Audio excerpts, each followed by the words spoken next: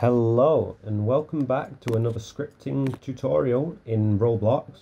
So today, as you'll see in front of me, we have three different types of blocks. So this block, if we stand on it, gives us max health. This one heals us all the way to our full health, and this one damages us, as you can see. We'll keep taking damage, and then we'll walk over this, max health. There we go, we're adding more max health to our character. Heal ourselves up. And then go over here, you'll notice we take a little bit less damage. So, let's get straight back to it and straight to scripting this. So, let's get rid of all these because I'm not cheating. Delete that. And then you instantly want to create a part. So, let's start with the damage one first. So, we're going to rename this damage. Damage block, let's call it. And then inside of this, we're going to create a script. So, what we first want to define is local damage equals, let's say 40, and then a local debounce equals true. Oops, sorry.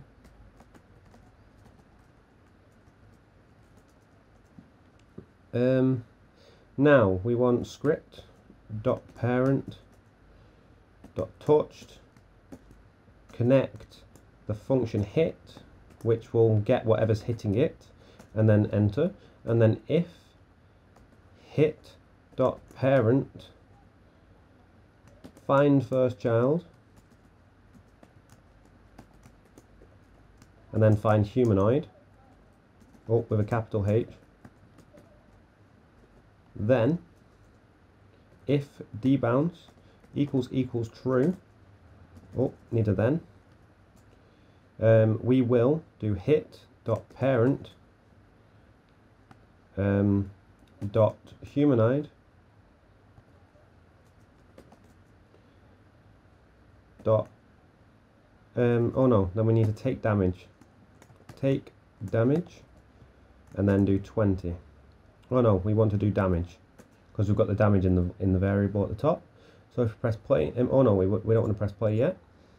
We want to do then debounce equals false, so we don't constantly take this damage. And then wait for, say, 2 seconds, no, let's say 1 second, and then debounce equals true.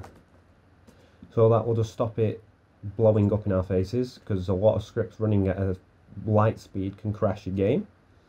So if we go over to here, as you can see, we're taking damage all the way to the point that we'll actually die. So, next, we will duplicate this block by Control D, and then move it to the side, and then this will be the add health, so we'll make it pink, rename it increase max health.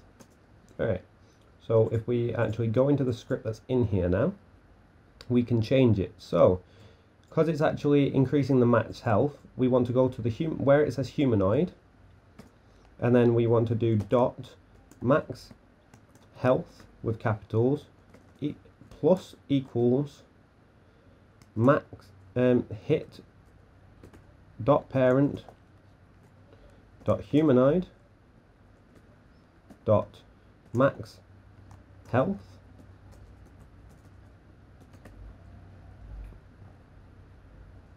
and then plus whatever we want. So we'll put this variable health add equals, say we'll add 50 health each time, so equals, so plus health add.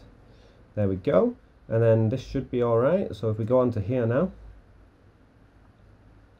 shouldn't be any issues. Right, walk over here, it is actually having issues. Well, that's lovely. Parent is not part of mesh part.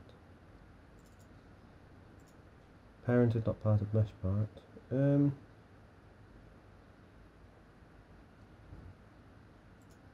What do you mean the parent isn't part of the mesh part?